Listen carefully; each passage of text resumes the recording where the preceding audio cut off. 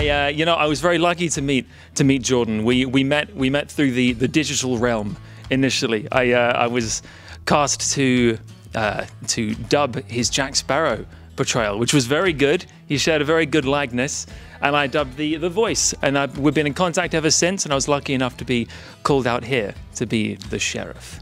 Yeah, I learned a lot. Yeah, because a lot of the time, as I say, most of my experience is in voice work. So I had a lot of control over my own takes then. But then obviously being in an ensemble like that, in a group scene, I learned a lot about how to work together and get the best take for Jordan to play with. And then I tried to mix the kind of Western accent. And then I looked in the mirror and saw that my chin was sunken in trying to get the voice. So I had to adjust it so that I could speak, you know, with a normal person's posture. And eventually I came to the sheriff.